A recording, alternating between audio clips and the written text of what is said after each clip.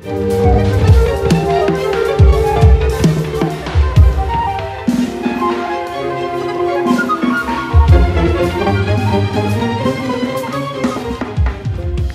there are two possibilities that you are now watching this video. The first possibility is that you've passed your level 5 exam and you are now ready to move on to level 6, in which case I say congratulations. The other reason might be because you've clicked on this video by accident, in which case I say hello. Now, today is an exciting day for most of you because we are going to be learning about the remaining key signatures which were not covered in level 5 RCM. So it's an exciting day, but for some of you it might also be a somber and tragic day because today is the day you're going to learn about double sharps and double flats. It's a very sad affair.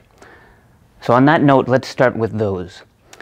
Double sharps are a symbol that we use to indicate that the note we are looking at has been raised by 2 semitones. And I will show you what that looks like in a minute. And a double flat, on the other hand, is the opposite. A double flat looks like 2 flats right beside each other, and it is a symbol we use to show that the pitch has been lowered by 2 semitones. Now, before I explain why those exist, let's just look at what they are on the piano. So, when you were a child, you were taught that this is the note F. This is the note F. You also know now that the note above this black note, is F sharp. And because you're smart, you also know that the note below this is F flat. So we have F, F sharp, and F flat. Now, believe it or not, with double sharps, we can now go F, F sharp, and this note, formerly known as your friend G, has now become a frightening figure, F double sharp. So if you see the note F on the stave, if there's a sharp beside it, it's F sharp. And if there's an X beside it, you're looking at a double sharp, which is really F, F sharp, F double sharp. Now let's look at F flat and F double flat. This is F again, F natural. If we lower this pitch by 1 semitone, we get F flat. Enharmonically, the note E. And if we lower F by 2 semitones, this E flat, or D sharp, in the context of the note F, is F double flat. So if you see an F and 2 flats beside it, visually on the piano, that's this note here, which you can think of as E flat or F double flat. Now, because I've taught this lesson 8 quadrillion times, I know the question you're wondering is, why do I need to know double sharps and double flats? Why is this note F double flat when I can just simply go about living my life peacefully and call it the note E flat? Why do we need it?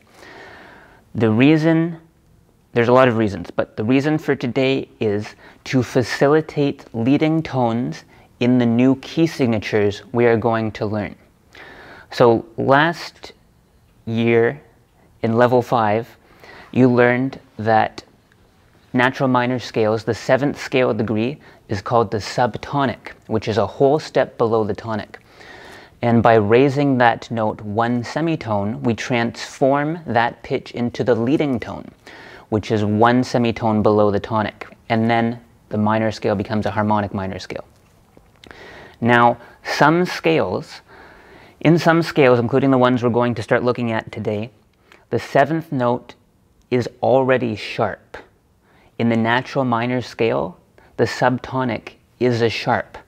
So of course, to transform that natural minor scale into a harmonic minor scale, we obviously need a new symbol to get that sharp up 1 semitone even higher towards the tonic, and that's where double sharps come in. Let's look at one of those frightening scales now. Let's look at the scale D sharp minor. Now, you need to memorize your new key signatures. D sharp minor. What's the key signature of D sharp minor? We play D sharp in our heads. 1, 2, 3 semitones up, we land on F sharp. I know that F sharp major has a key signature of 6 sharps. Therefore, D sharp minor shares that scale's key signature. D sharp minor also has 6 sharp. A D sharp minor scale sounds like this.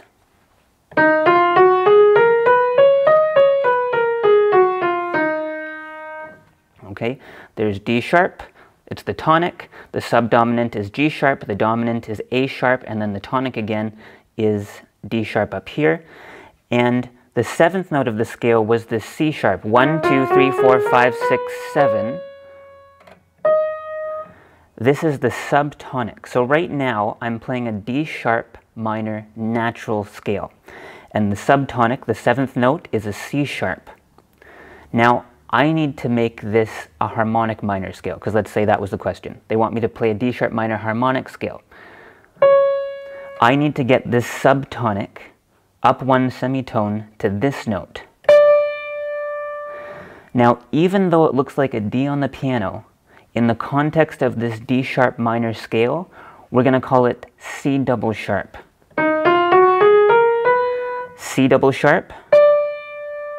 C double sharp is the leading tone, and C double sharp resolves to D sharp. And I've played a D sharp minor harmonic scale.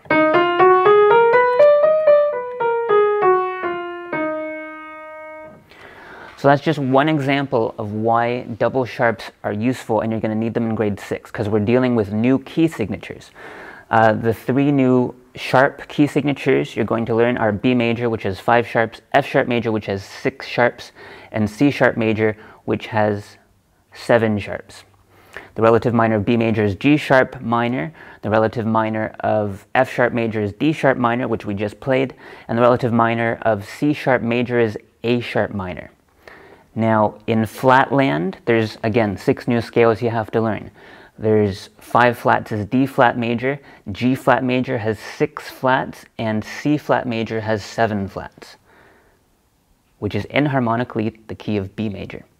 The relative minor of D flat major is B flat minor. The relative minor of G flat major is E flat minor, and the relative minor of C flat major is A flat minor. So you need to know all those scales, all their key signatures, and the relationship between the majors and minors. And that's your job to go memorize them before you start this week's homework. Now, the last thing that's included in this lesson before I turn off the camera is new scale degree names. Now, in level 5, if you remember, we learned about scale degree 1, 4, 5, and 2 scale degree 7s. Scale degree 1 is called the tonic, which is the first note of the scale. Scale degree 4 is called the subdominant. Scale degree 5 is called the dominant. And you remember that the 7th note of a natural minor scale is called the subtonic, and the 7th note of a harmonic minor scale is called the leading tone. 1, 2, 3, 4, 5. So that's 5 scale degrees we learned. We did not learn what the name was for scale degree 2, scale degree 3, and scale degree 6, which is now included in the level 6 RCM course. So let's do that now. From now on, and for the rest of eternity, you will refer to scale degree 2 as the supertonic, okay? So if we play the scale of G major, the 2nd note of a G major scale is A.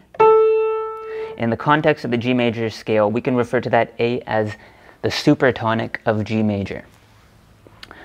Scale degree 3.